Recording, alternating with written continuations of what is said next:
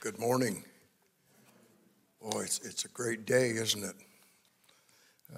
We've been getting some rain, and I guess we've needed that pretty much. We sure have. I guess I just have to comment about the music this morning. My goodness, goodness gracious, Jeff, and you boys did good. Yeah, you boys did good. And Aaron, you can play that piano and sing. Multi-talented, huh? I guess, huh? Actually, I was a straight A student. Did you know that? And I got C's in Glee Club. Couldn't sing very well, still can't. But that's all right.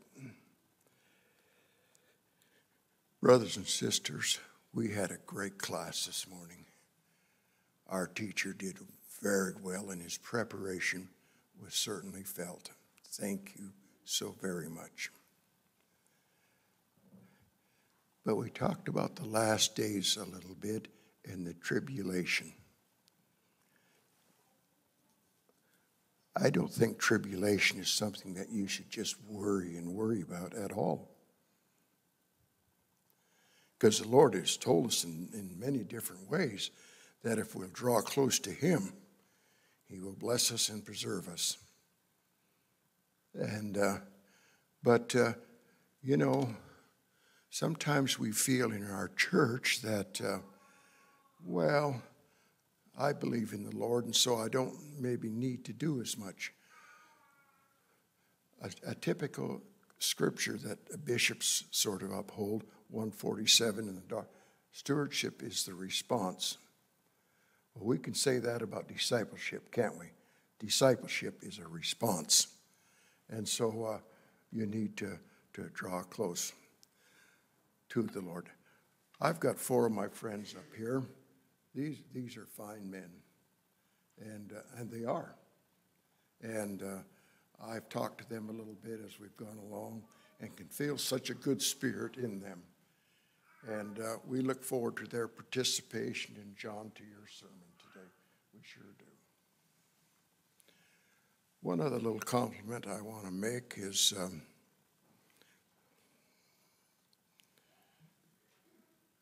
John Gwynn, you got 3 little boys with you this morning?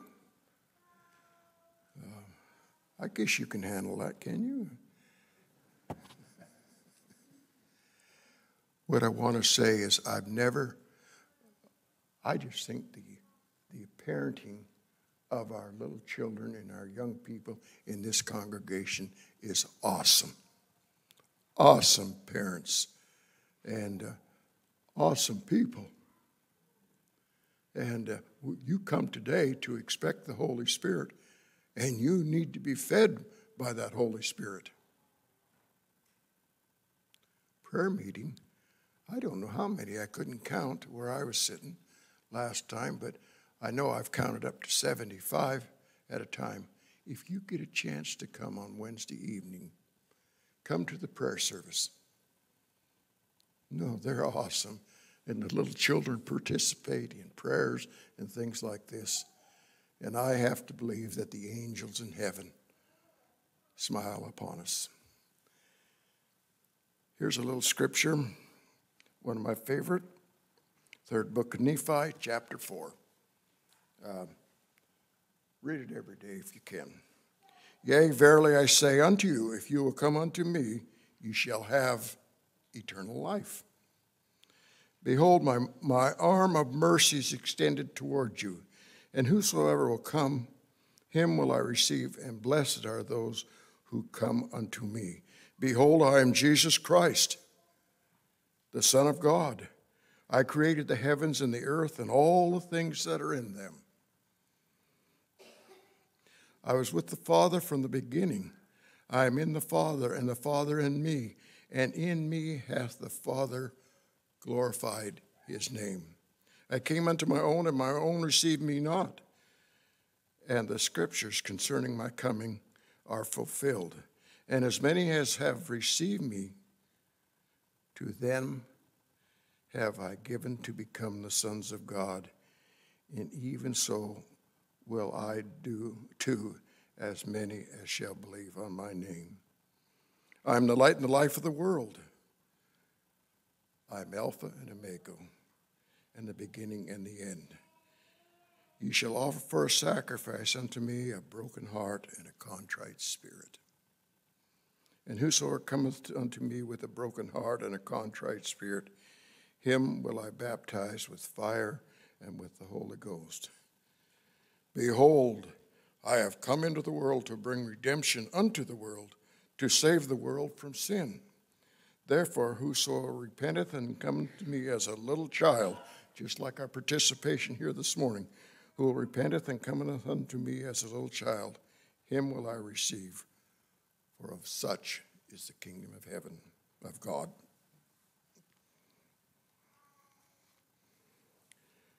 Our opening hymn will be number 46 in the purple, and we'll stand for this hymn and be invocation by Jason Crossley.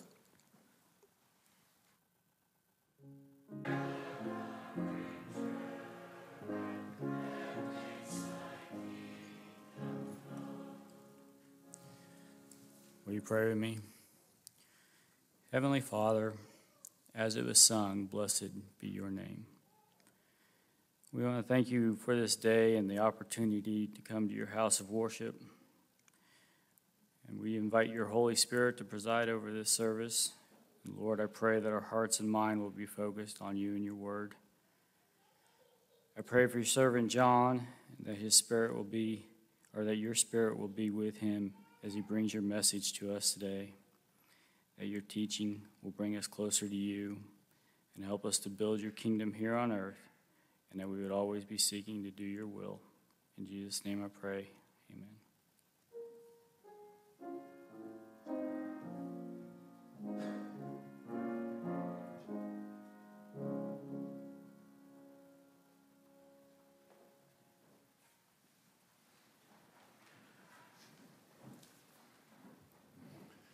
Would you pray with me?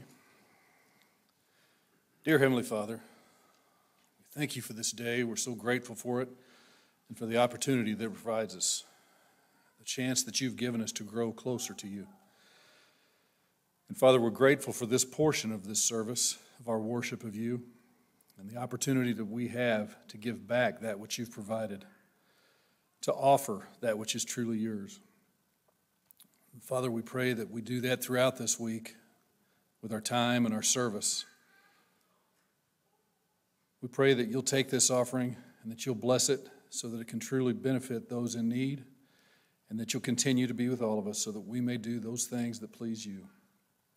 Father, this is our prayer in the name of your Son, Jesus. Amen.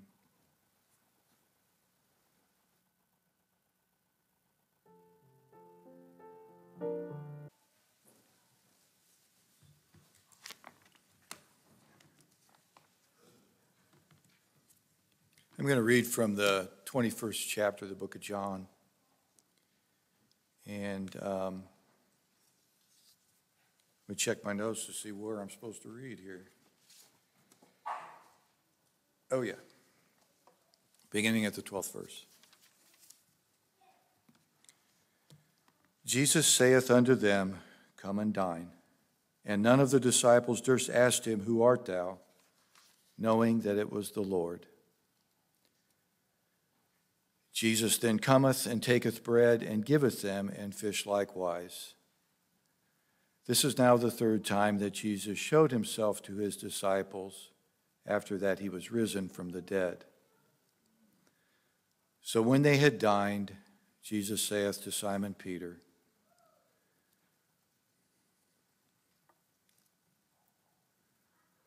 Simon, son of Jonas, lovest thou me more than these? He saith unto him, Yea, Lord, thou knowest that I love thee. He saith unto him, Feed my lambs.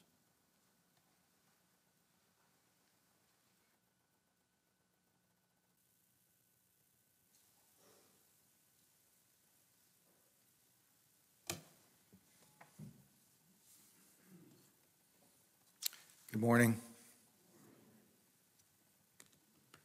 It's really a joy to be with you here this morning. Not really here, but here. To be with the family that God has given us as an expression of His love in our lives.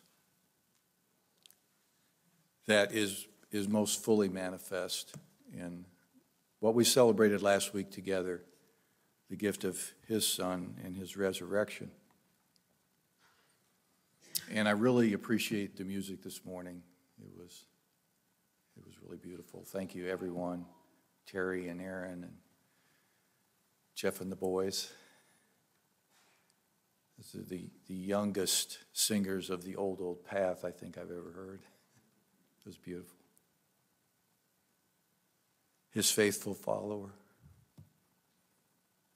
I would be.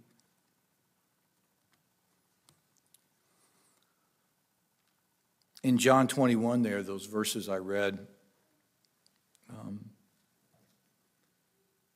this moment that's described is one of the final moments that Jesus was able to spend a little time with his disciples face to face while he was here on the earth with us.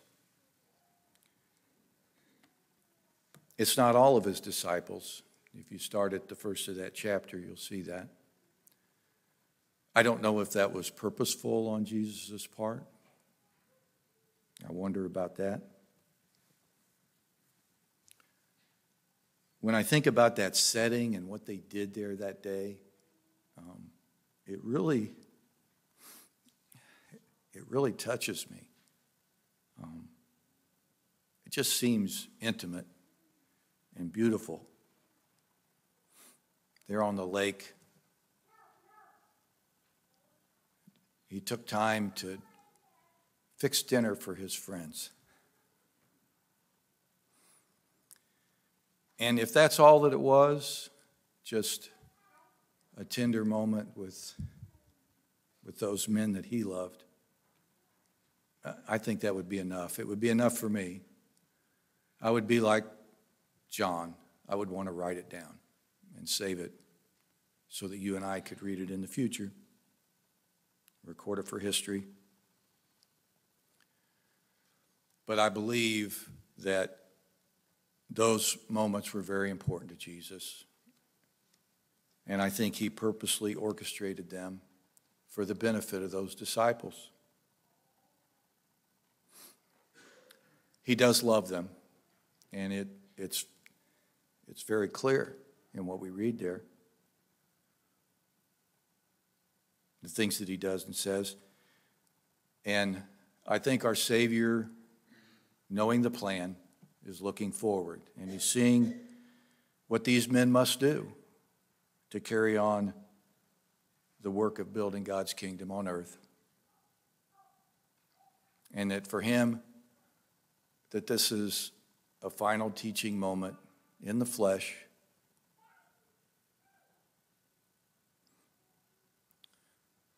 I think that he wanted it that way so they could hear the tenderness in his voice, and so they could see the love in his eyes. Because he knows what's coming for them.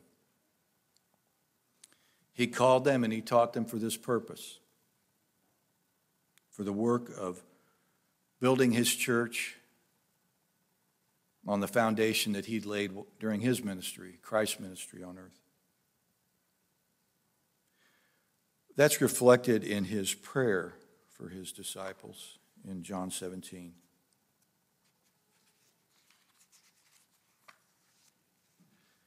Beginning in the 6th verse,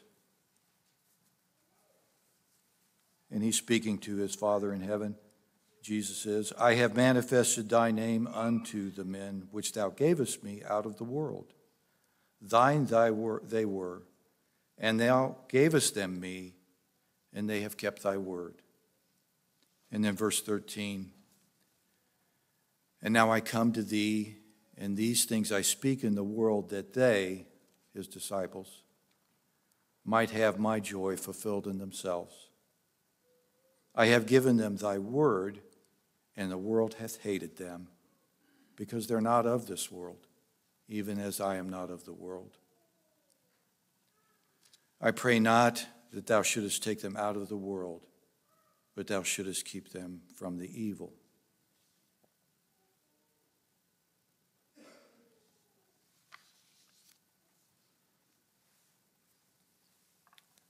Jesus is keenly aware of the spiritual principle of opposition in all things. And he knows how it affects all of his followers, how it affects you and me. With his disciples, he'd gathered them from out of the world, as it said there in John 17. From their lives in the material world, and that was most of their lives up to that point.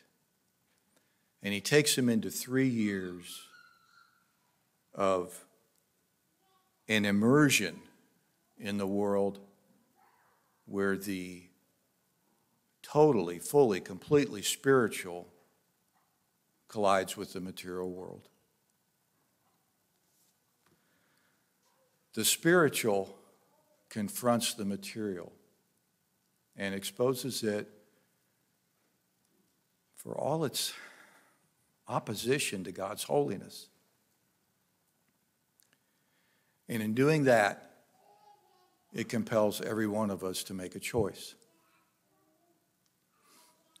That is described well in Helaman, the 5th chapter.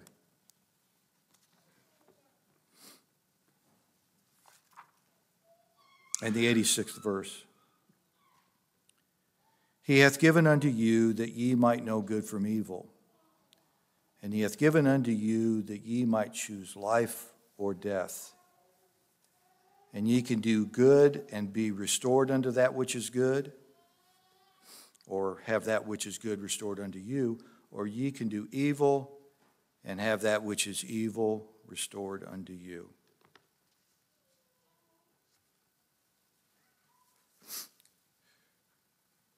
Brother Ron said in his opening remarks that discipleship is a response.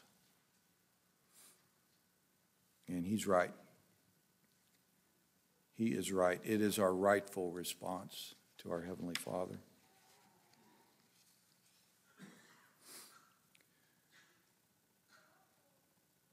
So there they are on the shore, and they're having breakfast with Jesus that he prepared for them.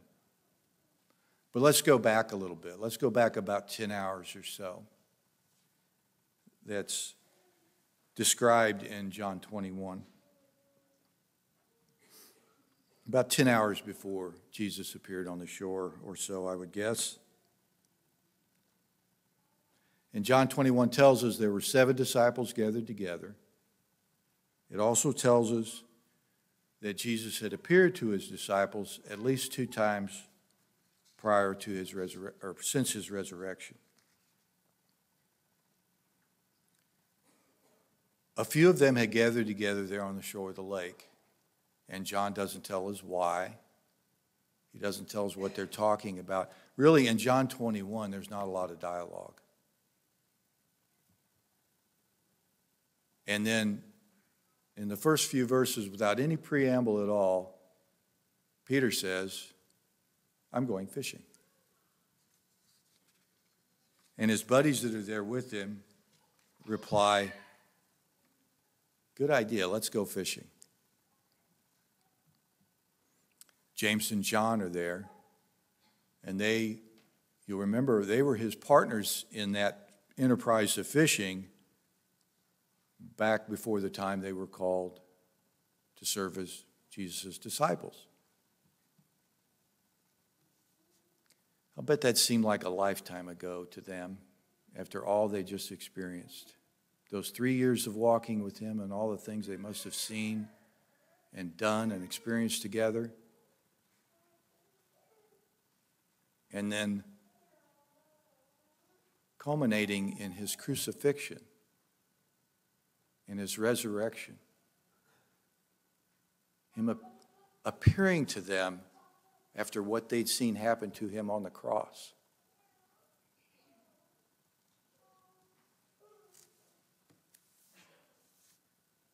Do you get a feel for what the mood must have been like among those men sitting by the shore? I like to fish.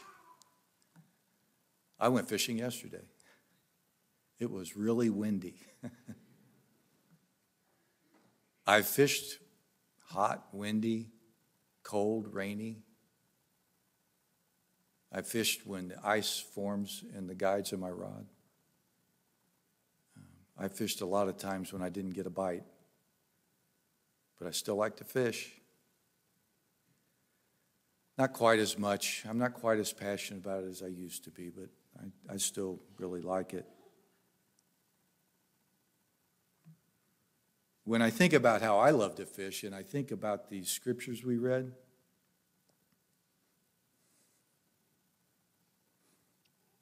it makes me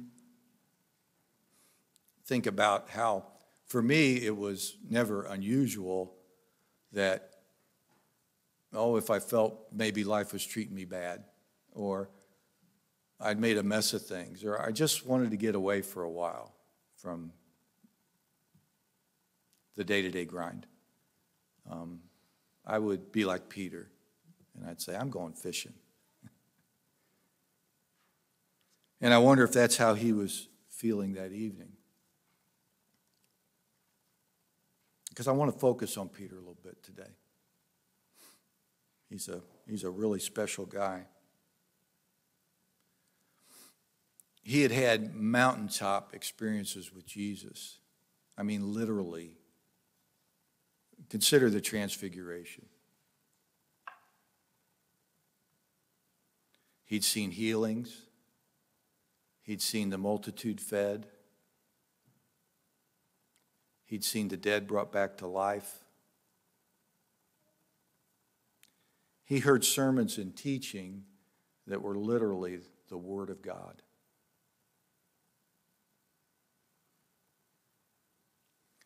And he'd seen his leader put to death.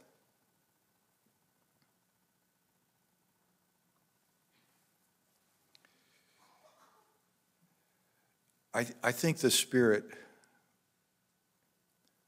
if I could project how the Spirit works within me and think about how it must have been working on Peter at that time, there by the lake, I'll bet he's thinking about that it can't stop here. It's got to go on. There's something I need to do now. I'll bet that's how the Spirit was working on him. Carrying on the work that led to Christ's condemnation, and it was by the hand of the crowd that could have freed him.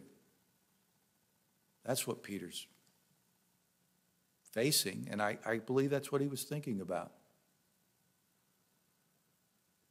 Knowing in his heart maybe that Jesus now wants him to be a leader where before he'd been a follower.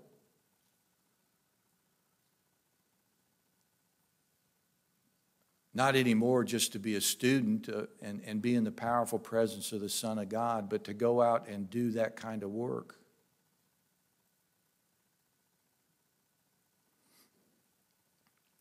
He told Jesus he would follow him to the death if need be. But then it wasn't much time later that he denied even knowing him in the face of whatever danger was posed by being associated with Jesus. And I don't mean to condemn him at all. Because while I don't know exactly what was going through his mind in those moments, maybe he was feeling like I do sometimes, or like maybe you do. I'm not good enough. I'm weak. I don't want to fail you again. Let's go fishing.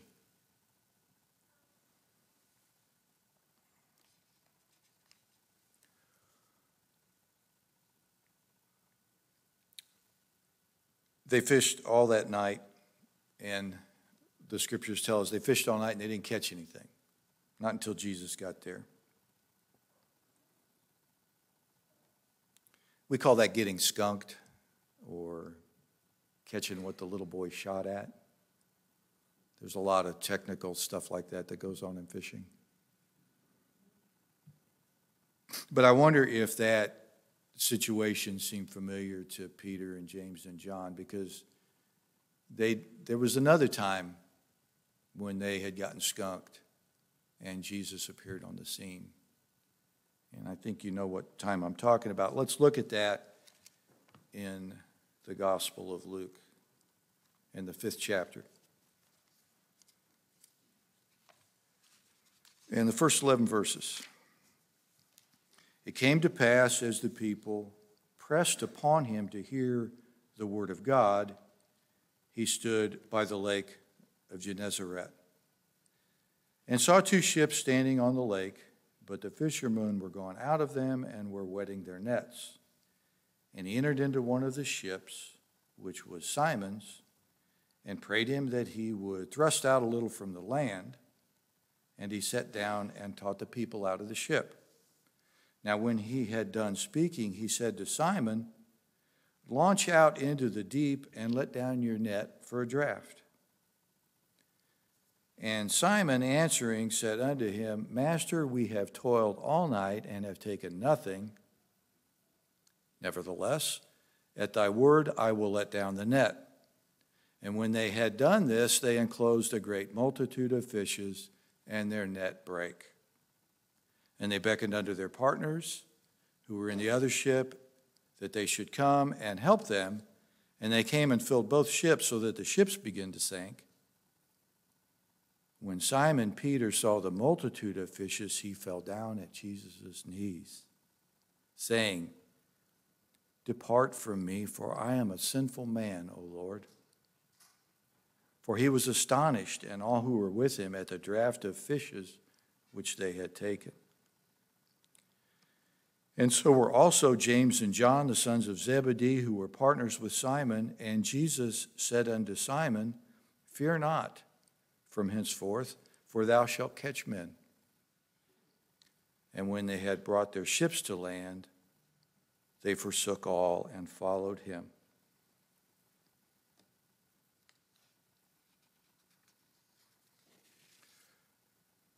What do you think about the way that Jesus engaged Peter at this early moment in their time together? He called him to serve him in a small way, using some skill and experience that he already had. And Peter really couldn't turn him down. He may have been thinking about the fact that just a chapter or so earlier there in Luke's account, Jesus had healed Peter's mother-in-law when she was gravely ill. And so Jesus says to Peter, let me get in your boat so I can talk to this crowd better. And Peter does it. He accepts that call, that little beginning call. And this is the way it is in our walk with him, in our first steps in our walk with him. A lot of times he calls on us to use some skill or experience we already have in a way that we can kind of handle. Come on, you can do this. And I can tell you, it's not easy to hold a boat in one spot. I've got a boat with an electric trolling motor, and I have trouble holding in one spot even when there's a light breeze. But Peter did it.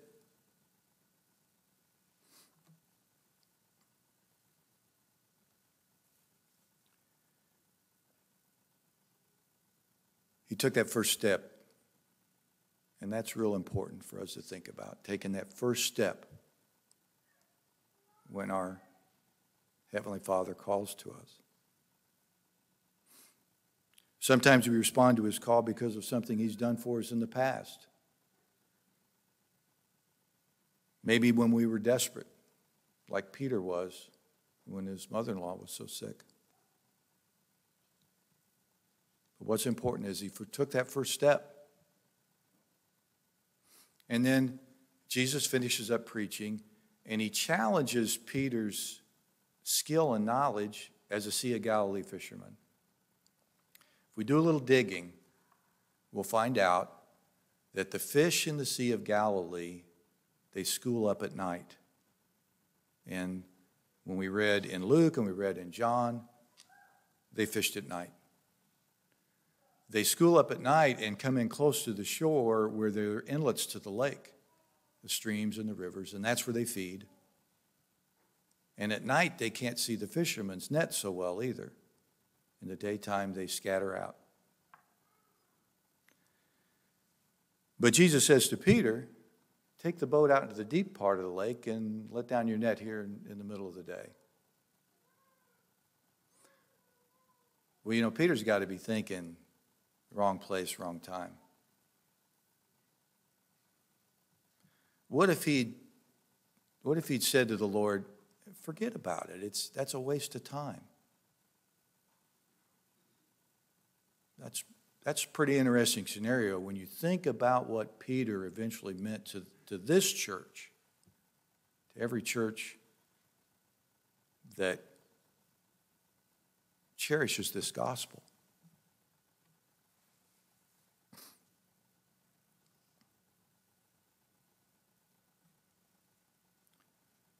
So Jesus says to Peter and John and James, come with me, follow me. I'm going to make you fishers of men. But Luke, he doesn't tell us much about what happened between Jesus saying, follow me, and the beginning of their true discipleship. It just says that they forsook everything and followed him. But I got to believe there were just a couple more steps in there. I think Luke was going for brevity there, maybe. Because Peter's a married man. And, well, all the married men in the room know what I'm talking about. We don't go off on an adventure without checking in with Mama.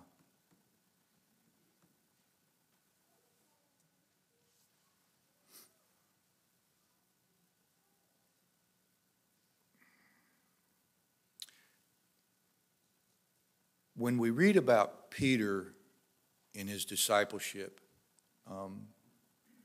there's not a whole lot of information about Peter's ministry in and of itself.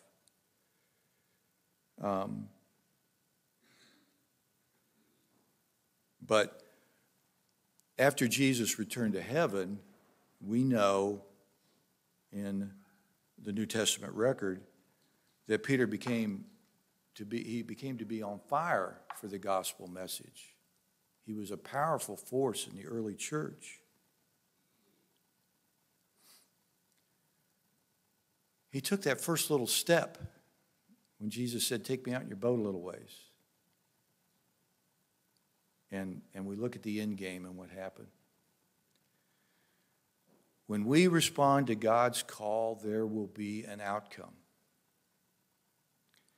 Even when our faith is weak, even when the situation looks like a loser, there will be an outcome.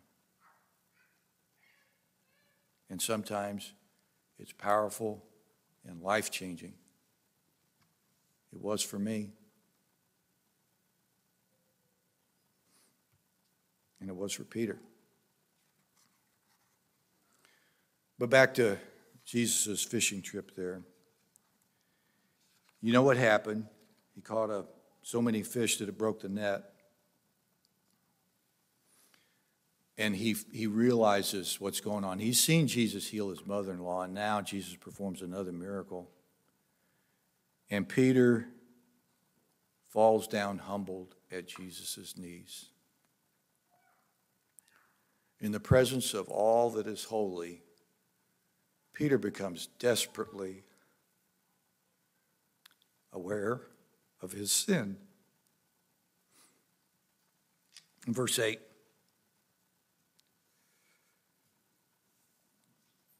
Depart from me, for I am a sinful man, O Lord.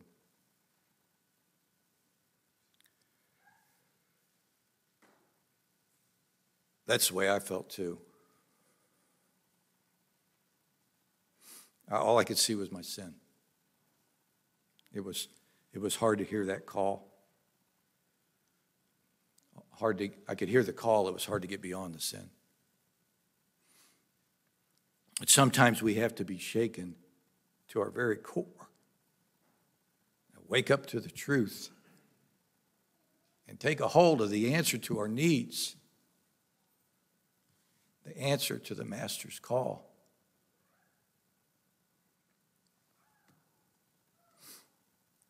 But again, I think that there were probably a few more steps between Peter leaving the nets that day and becoming Jesus' disciple. And I wonder if, besides checking in with the wife, if maybe he thought about all the wealth that great catch of fish represented. Maybe he experienced some reservations about leaving his established way of life, the life that he was comfortable with, about taking this great leap of faith. And maybe I'm just thinking about, or I'm influenced maybe by how I think I would respond to a call like that.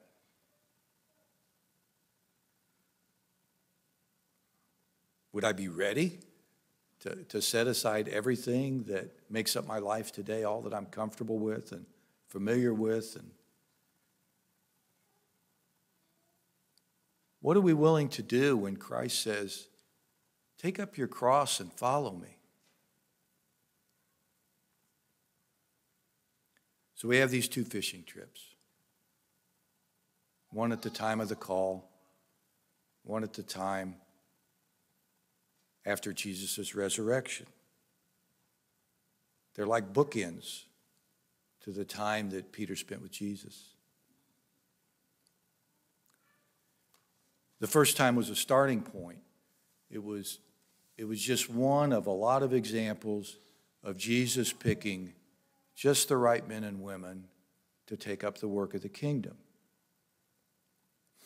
They weren't scribes. They weren't religious leaders. They weren't great orators.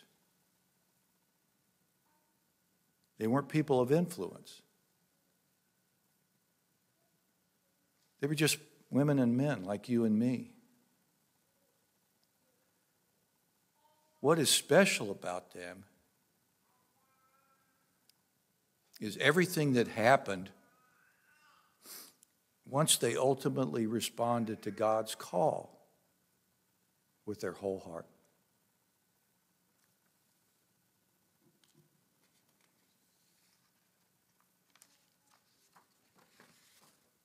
When we go to the second of those fishing trips for a little bit, let's put ourselves there for a little bit. When I read those verses at the end of John, I kind of feel like they resonate with some, I don't know, melancholy maybe, or nostalgia.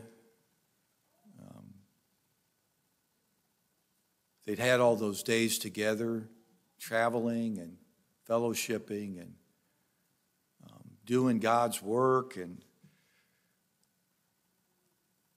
I think that they could see that this was a new chapter. The page is being turned.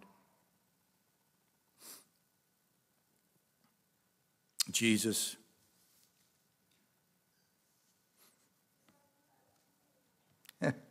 everything he does is so beautiful.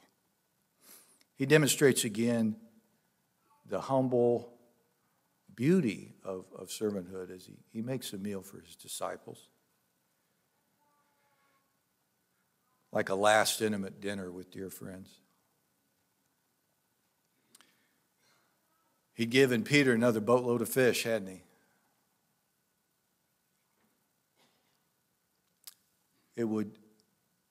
I think it'd be like a reminder to Peter of how it all started. He would definitely be reminded again that a big catch like that would be worth a lot in terms of the way the world reckons value. But Jesus says, "Lovest thou me more than these? Do you love me more than a quiet life as a fisherman? More than the things that a great pile of fish could buy? More than the peace and tranquility of a quiet meal with dear friends on the shore of a beautiful lake?"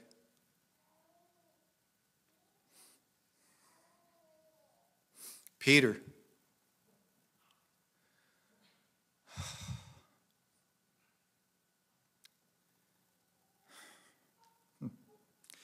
you know, I'm asking you to take on a life of great challenge and hardship, to win souls for me. Peter, do you love me more than this? Is the spiritual greater than the material? Our Heavenly Father knows that we live in a material world. He knows that the spiritual depth of this life that He intends for us is often obscured, conflicted by the daily grind of the things that we have to do, making ends meet, taking care of the family that we love so much. Our Heavenly Father knows these things. He wants us to see the spiritual value and all those material blessings that He sends our way. And He wants us to trust in His goodness, that He's going to carry us through when things get hard. He wants us to see and accept that tree up on the cliff that is battered by the wind and the storms, it gets stronger because of all that abuse. And as it makes it through the drought, that it becomes more resilient to stress that it faces. Our Heavenly Father is asking us to look beyond the material and see how He's calling to us.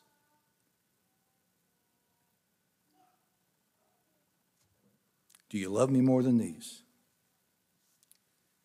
He calls us to trust Him beyond our comfort zone, and from the heart to be able to respond, "Yes, Father, I love you more than all of that.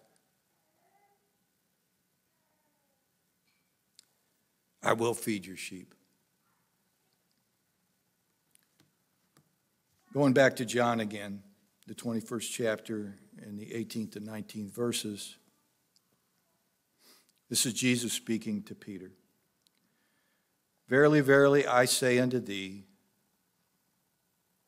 when thou wast young, thou girded thyself and walkest whither thou wouldest. But when thou shalt be old, thou shalt stretch forth thy hands, and another shall gird thee and carry thee whither thou wouldest not. This spake he, signifying by what death he should glorify God.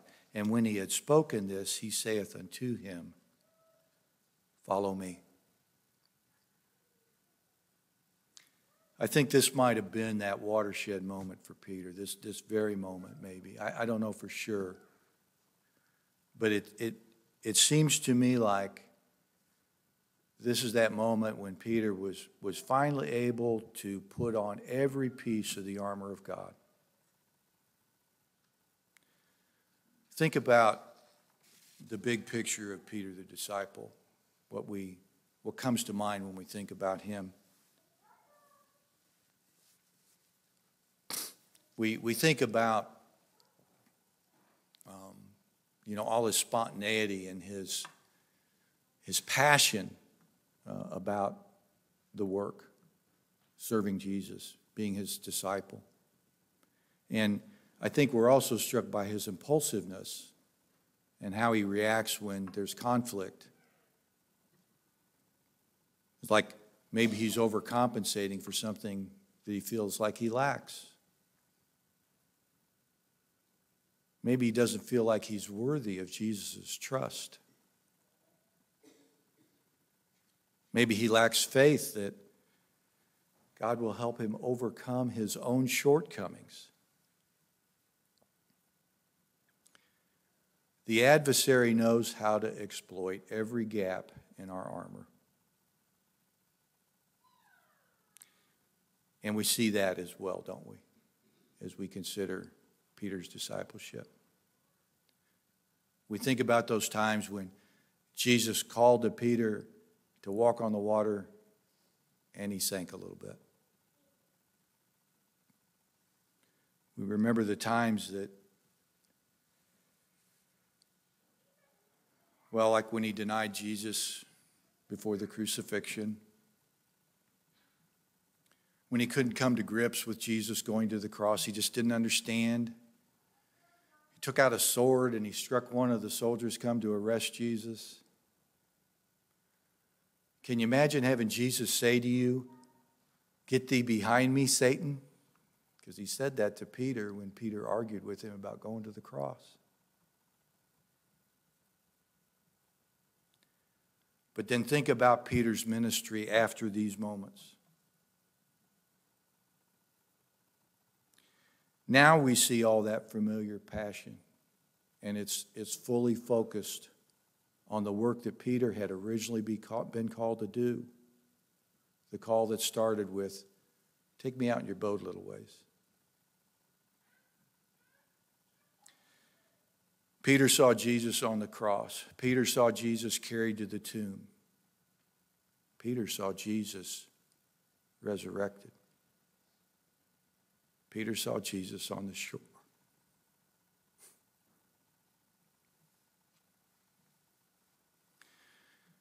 Peter was instructed with other disciples by Jesus for 40 days after his resurrection, and we read that in the first chapter of Acts. In the second chapter, we see that Jesus kept his promise and poured out upon those followers the Holy Ghost, giving them the power that they would need. He became the nickname that Jesus gave him. He became the rock. He was a rock for the early church. There are biblical accounts like this, like Peter's. And we see those moments where Isaiah or Paul or Peter, they have that spiritual breakthrough and they become everything that they were called to be. So I want to ask you today, what will it take for us? The power that he's given us together to answer his call and put it to work for him.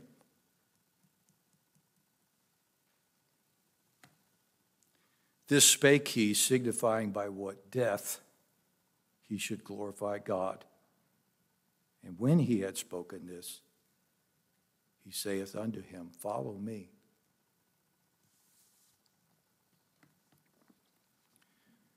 I wonder if that day that Peter dined with Jesus on the shore, was that the last day he ever went fishing? I sure hope not.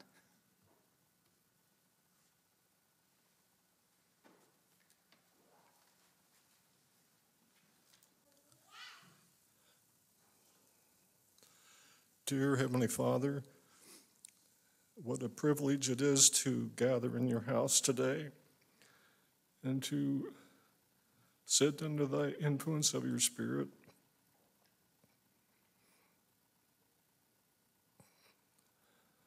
We desire that we would allow your Spirit to work in our lives and that your Spirit would go with us and help us to accomplish your work. Pray that you would bless us with your ministering angels, that we may be more able to accomplish your will. Go with us and strengthen us, and may your will be done, I pray in Jesus' name. Amen.